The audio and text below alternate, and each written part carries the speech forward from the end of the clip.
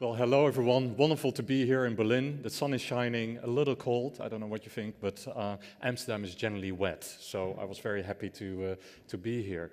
And I was thinking what would be relevant for each of you really to talk about. And I thought I'm going to talk about 7 things that are really key to how we look at marketing. And then you maybe say, why 7? Well, you have the 7 sins, you have 7 days, 7 dwarfs. So it's a maximum amount that you actually can remember. So stay with me. But before I dive into things, I want to show you a little video. I will talk about it a bit more. With so many choices on Booking.com, there are so many Tina Feys I could be. So I hired body doubles to help me out. Girls Weekend Tina at a Miami villa. Family Tina who loves a hotel with breakfast included. Tina, you're allergic to wheat. Cool Mom Tina loves holiday homes with a view. Look at your mother! Romantic Tina, who booked this cozy suite for 2. Who, thanks to free cancellations, can become non-committal Tina.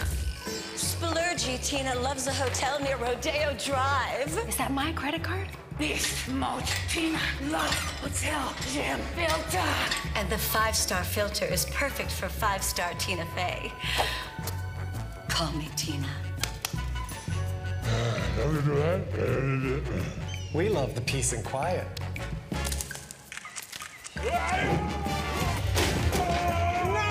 Tina Fey, no! I feel like the resemblance is slipping a little bit, right?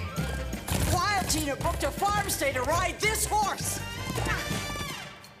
Glenn Close, my nemesis? With millions of possibilities. Bring the bread.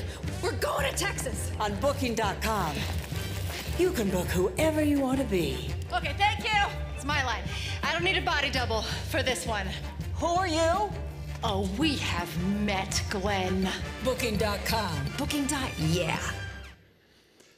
So I showed you this. It's entertaining, I think. Tina Fey, very famous in the US, less famous in Germany and Europe.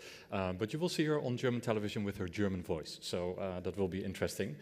But I talked about the 7 things that matter, and I showed you this, and we actually launched this at the Super Bowl. It's kind of the biggest TV event in the US. More than 120 million Americans watch it. We also were the most watched YouTube ad on YouTube, the most watched YouTube ad on YouTube. And the whole thinking for me is actually that I think linear TV, traditional marketing is a bit over, but what are the principles that really matter? And I thought I'd share those 7 with you, and I start with 1 that I think is really, really important, which if each of you, when you're managing your business, you really want to spend money to accelerate momentum. And I think a lot of companies get that wrong. And we all lived through the pandemic, and I don't know how that felt for you, but at Booking.com we were looking at negative bookings. We were looking day by day, and we're like, oh my God, what's happening? And we really had to dial up and dial down.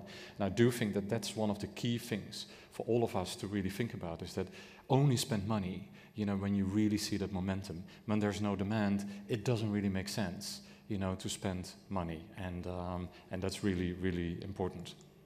Then truth telling.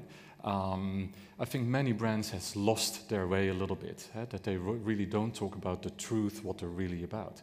And the key thing for us at Booking.com is we're a booking engine. We combine demand and supply, and that's what it is. And that doesn't sound very sexy, but it's actually really good. I hope all of you are using Booking.com, and it's super easy. Like you just do click. When I'm in Germany, I can really drive anywhere, and I can book a hotel within seconds. And truth-telling sounds a bit unsexy. It's like going on a job interview. Like ideally you want to tell the truth about yourself, but you make it look a little better, and maybe you dress a little better than normal. And that's exactly what it's about. And I think a lot of brands, without calling anyone out, have lost that a bit. That you really say, oh, you're positioning like this, but I don't really think this is really who you are. Then mission-driven. We revamped actually our company mission 5 years ago, and you probably want to do that, is that you look at the missions of a lot of companies, and they're really often very bad. It's like, we want to partner in the best way, and we want to empower the industry too, and you're like, I don't really understand it.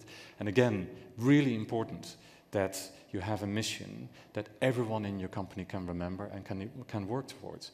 And I'm actually quite proud of our mission, and make it easier for everyone to experience the world, because that's the crux of Booking.com. We're not there to deliver the experience, so a cocktail on the beach or a nice swimming pool, that's really our partners, many of you here in the room, who are actually delivering that experience. That's not what we're doing. We're really in the middle of it. And if you would ask anyone within booking, in customer service, in product, in technology, they will be able to play this back. And their role in their jobs is really to make it easier. And I think it's a very good filter. By the way, this is a picture of our new head office in Amsterdam that we just opened 6 months ago. 6,500 people. It's beautiful. If you ever dare come by and have a coffee, it's really nice. Then, in the world of marketing, when you look how you consume content, you see that kind of linear TV is dying a death.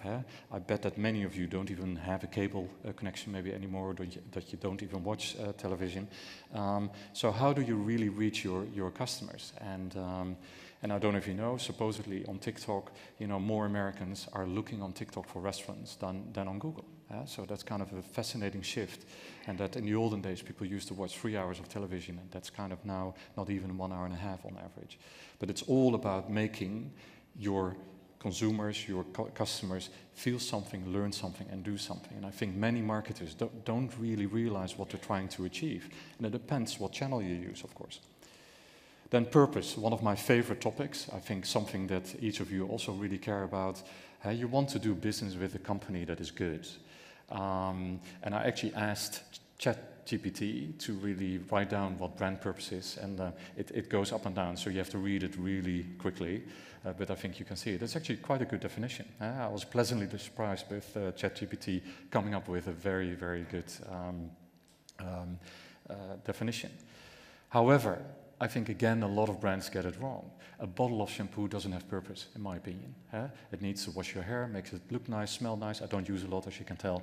But the point is, if a company completely positions themselves around purpose, is that really true? Isn't that a bit fake? I really don't get that. When you eat mayonnaise, I want mayonnaise to be nice. And not necessarily that it's all about reducing food wastage. So that's kind of something for all of you to think about, because I think lots of companies are getting it wrong. And really think at Booking that purpose is definitional. It's really important when you talk about things like sustainability. Clearly, we have a huge role to play to help the world to become more sustainable. Each of us in our companies need to do our best there. But I don't think it's actually completely definitional. The same for diversity and inclusion. You really want to be careful to be seen as pinkwashing, doing things and just putting your rainbow flag next to your logo. That's not the point.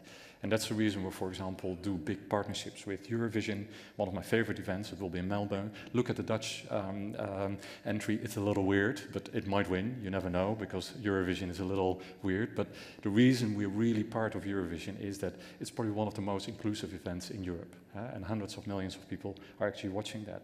And the same for example, Amsterdam Pride, Manchester Pride, but then we're also a key partner of UEFA, that you will see in June, July during the Euro Cup. Then return on investment, and the lady before asked you not to leave, so please stay seated. This is the boring part. But it's actually quite interesting that a lot of companies do not necessarily measure the return on investment on everything they invest in. And you really should. I really believe in that. It's really important. And clearly it depends on what you want to achieve. Now, Booking, we look at the world of travel in intent stages. We have a low intent category, we have a medium intent category, and a high intent category. And depending on where we spend our money, we have different objectives. You saw this kind of Super Bowl ad. The main objective is really awareness and consideration, and we're measuring that to the comma. Really, really important. Medium intent, much more kind of Facebook, Instagram, TikTok, Pinterest. People have an interest in travel, but they're not really ready to book. And then, for example, Google search is clearly a high intent, much easier to measure because you just look at when people search and they click, they say, that kind of worked. But I really would ask every one of you to think that through. If you ever in your company invest money, what is the return on investment? And it's actually very fine to say that something is belief driven, but don't make it up and be honest about the numbers. And then I'm already at the last of the 7. I don't know how many of you have been counting. I think we probably all need to smile a bit more. I don't know if you agree, in the current world of polarization and craziness, and as all of us reading far too much news and etc.